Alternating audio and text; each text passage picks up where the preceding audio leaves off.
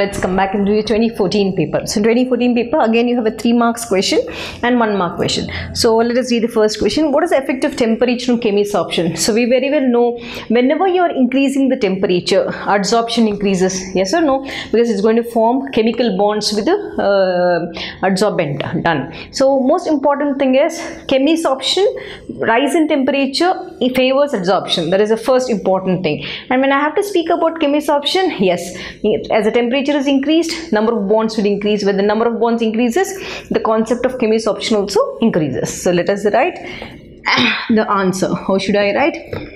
A rise in temperature increases adsorption.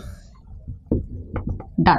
So what about chemisorption? As I said, chemisorption or formation of chemical bonds. Done. So chemisorption increases with temperature. That's it. Simple. 2 lines, because it is only for 1 mark.